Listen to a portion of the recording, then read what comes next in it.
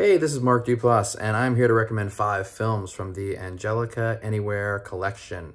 So without further ado, drum roll, first film is Big Night. I think I saw this film at the Angelika Theater in New York when I was maybe 19. This is one of the great early independent films of the 90s sort of movement, and I won't say too much about it, but it has one of the greatest final scenes in a film. There's a 5-minute uninterrupted take that handles brotherly tenderness in a wonderful way. Second film is a documentary called Some Kind of Heaven. This is a new film. Darren Aronofsky executive produced this, and it's about the retirement communities in Florida. Wonderful documentary feature film about some of the odd and oddly inspiring behavior.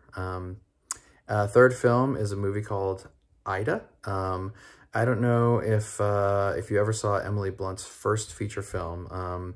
Paul Pawlikowski directed it. It's a black and white film, and I'm not going to say too much, but it's set in a convent, and it's an absolutely beautiful film.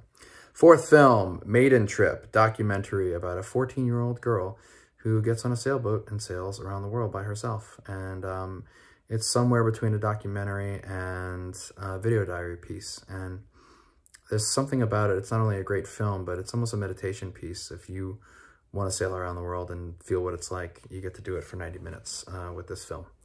And the last film, I'm totally objective about this, is a wonderful film called Young Hearts. It happens to be executive produced by myself and my brother Jay and our company.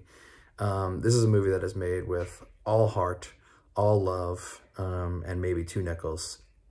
It came through a program we've put together called the Hometown Heroes Program, where we lend money to young filmmakers around the country, particularly not in New York and LA, so that they can tell their stories the way they want to tell them, with their friends, their peers, in their hometowns. And it's a story of young love, and it's told honestly and beautifully.